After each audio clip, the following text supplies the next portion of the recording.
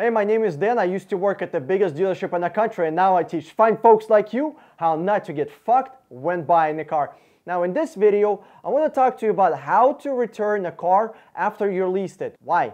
Because there's a chance that you can get fucked for over $1,000, over $2,000 when you're returning a car. First, you're going to get charged deposition fee. What's a deposition fee? Deposition fee is a kick in the ass, and it's a punishment for you leasing a car. The car manufacturer liked you so much, they want your money so much that even when you're returning the car, they will charge you a deposition fee, which is a fine for leasing a car in the first place. How can you get rid of this deposition fee? You have to lease another car. So how do you get rid of the crack shakes? Get some more crack, baby. That's where it's at. Fix the crack problem by throwing more crack at it. So the reason that this deposition fee exists is because the car manufacturer and the dealership wants you to lease another car. You don't want to be doing that because you're throwing money out the fucking window. You're never owning the car, you're just paying. Can you imagine a car payment for the rest of your fucking life? That's what a car lease is. Now, if you watch my videos, you know there's one thing I hate with passion. That's car leases. I can't stand them. It's a waste of fucking money. When you're going to be returning the car, the best thing you can do is don't return the car.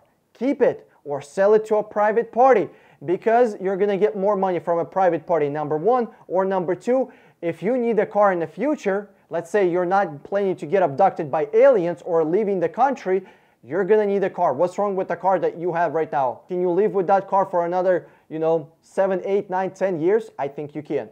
Unless you had, big significant life change, you got kids or you have a business where you need a van or a truck or whatever. I suggest keep the truck, but if your situation changed, whatever is better for you. Next, whenever you're going to be returning the car, before you even go to the dealership, here's what you need to do.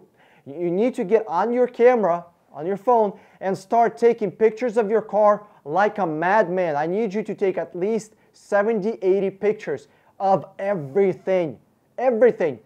4 rims, under the hood, doors this angle, that angle, bumper this angle, that angle, underneath the car, behind the car underneath. I mean inside, all the places where there could potentially be scratches or damages. Take a picture of the mileage. You got to take pictures of everything. Maybe even do a video of walk around the car, okay?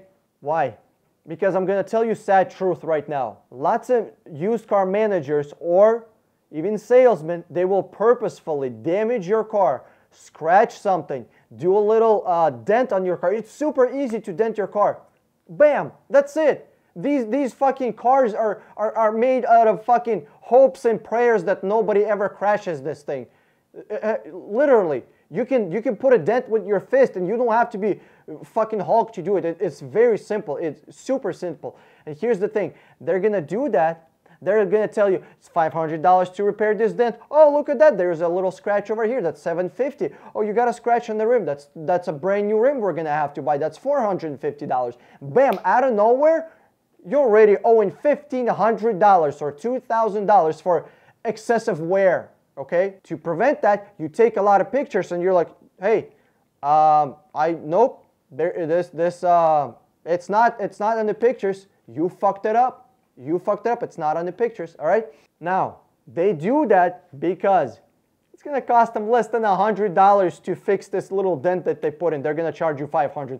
It's gonna cost them free. They're gonna buff that scratch out. They're gonna charge you $750 to repaint the whole part. Leasing, in the first place, is a really shitty deal. Returning the lease, that's like going to interview with Harvey Weinstein again. But now you're forced to. You got fucked once. You're feeling sticky and dirty. Now you're coming in for fucking seconds. I mean, not even a foreign plant is gonna save you. Some of you will get that. Huge thank you for watching this video. Click here to subscribe, watch one of those 2 videos, and click the share button below the video. Did you enjoy the video? Did you find it useful? Do you think you're gonna save some money with it? Abso-fucking-lutely you will. Share this video on Facebook with somebody else. This is Dan Strong with 60 Minute Car. I'm signing out, and I'll see you in another video.